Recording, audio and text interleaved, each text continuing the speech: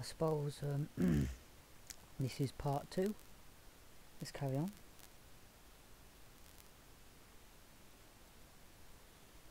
And so consequently, that's what the Bible is saying. God is saying, replenish the earth to Adam and Eve. Do it again.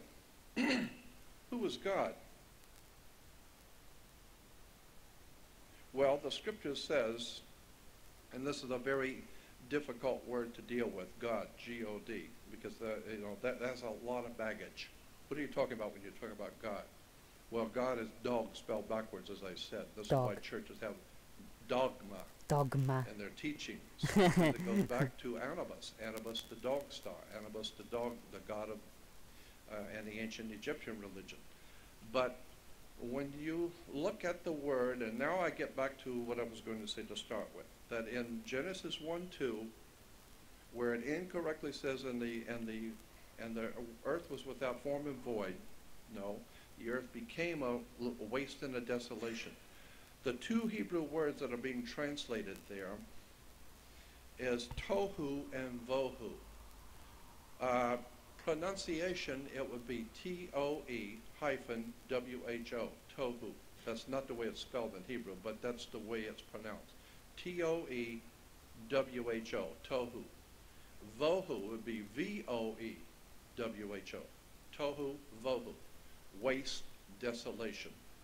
There's only two places in the Bible where tohu vohu is used, and those two places, they're always used together. And there's only two places to start with. One is in Jeremiah, and one is in Genesis 1:2.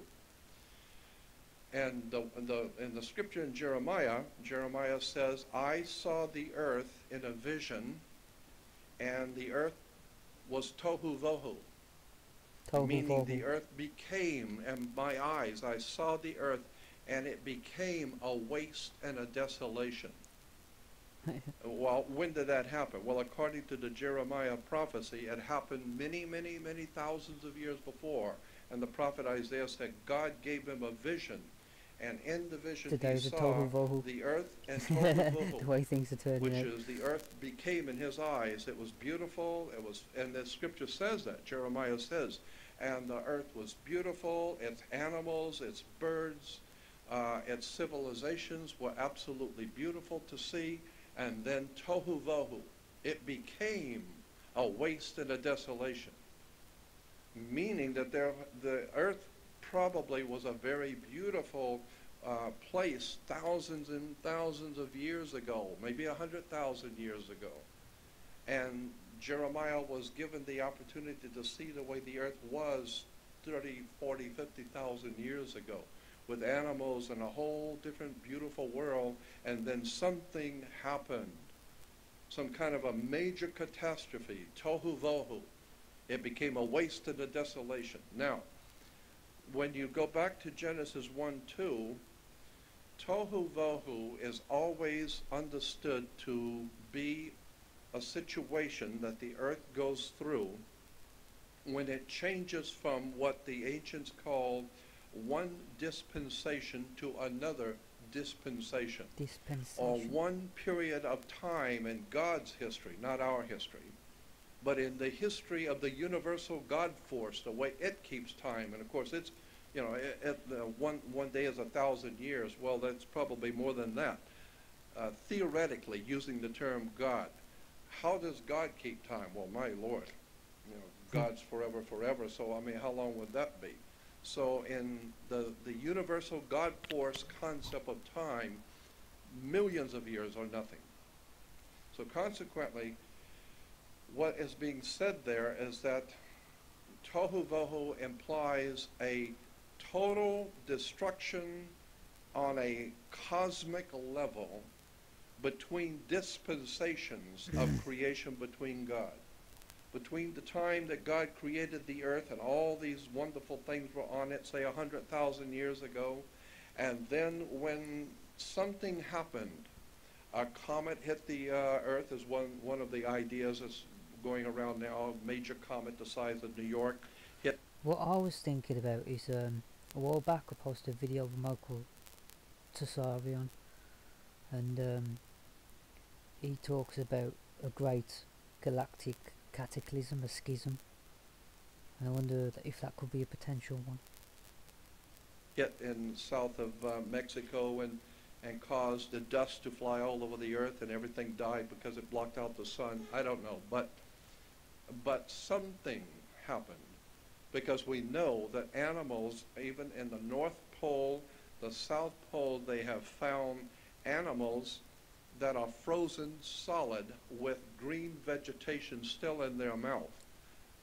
Consequently, something happened many, many, many thousands of years ago, which is translated tohu vohu.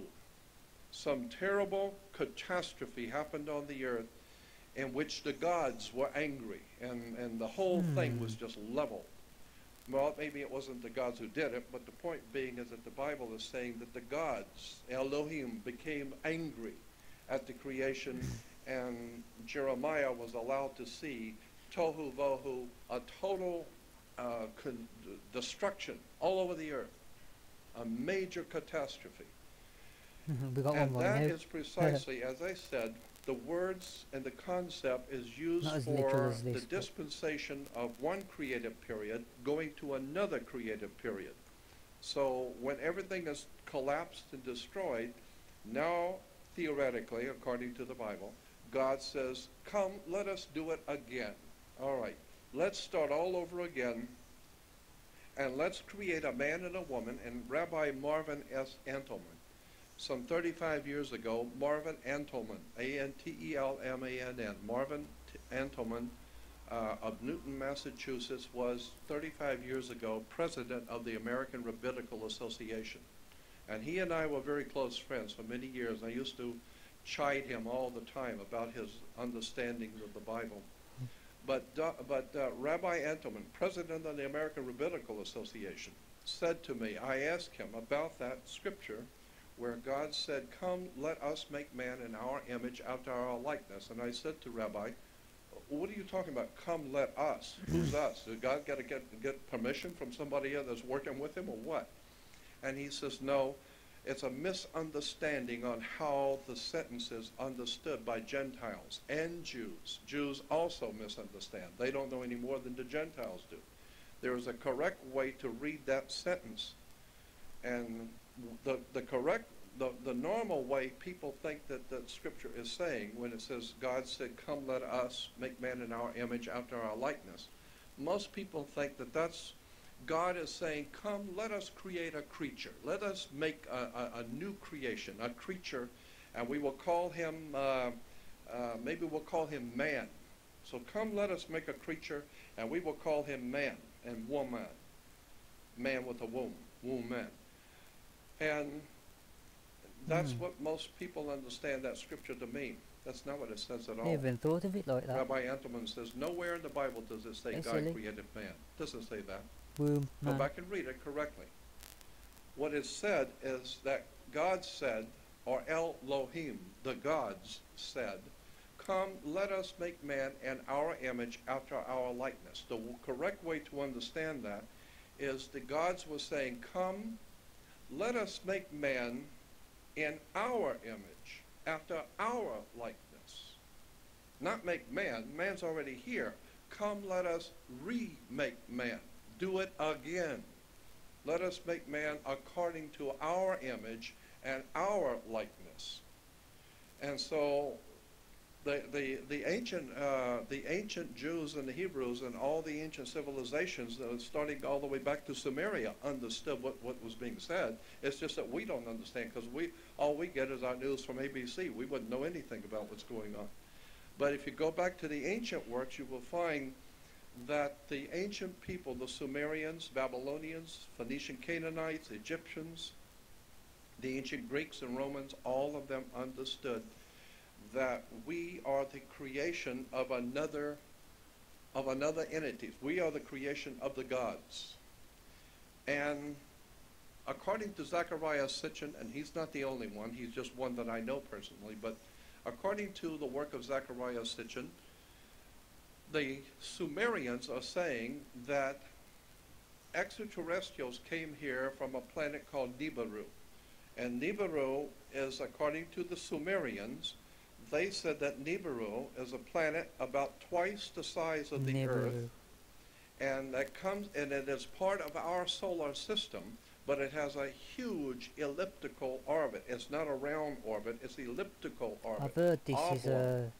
And consequently, for- according to the Sumerians, and now we're beginning to scientifically find out that he was right. The false. Sumerians are right. Like The the U.S. bird, Navy has even this commented is on now interesting. that there seems to be more than one other planet connected to our solar system with elliptical orbits. Well, that's what the Sumerians were saying. And consequently, this elliptical orbit is every 3,600 years, it comes back into our vicinity and passes through our solar system, then goes back out again. And according to the way the solar system turns in the galaxy, and this thing comes back every 3,600 years, comes back and then goes back out. And consequently, every 3,600 years, mankind seems to make massive movements on the earth. New things, new technology. All of a sudden, things just start happening. Why? I believe that there's at least enough evidence to show that there might be something to this story, that the Sumerians and the Egyptians and all these great civilizations, not us, we have no idea what's going on right here in our own city, but the ancient peoples knew and said that the gods told them that every 3,600 years they come back through. When they come back through, why travel a long distance when they can just wait? The planet's going to be in the close vicinity, and when it is, it'll be here for a few months. So they will drop off and see how everything is, and Interesting. give you some new some new Don't know how concepts true and this new is. ideas, depending on how smart you are. If you're still as dumb as last time they were here, why bother? But if you've progressed a little bit, they will give you a little bit more to work on. Then they get on the planet and leave, and another 3,600 years goes by, and mankind progresses It's a again. potential in it. So all of this makes some kind of a legitimate sense if you are able to look at science, philosophy, religion, biblical history, and be able to balance it all out. There is a modicum of truth in all of this, because scientifically things are being proven now that the Sumerians were saying many thousands of years ago. I'm going to have to leave it there because of the time limit again. This is Amen. Laters.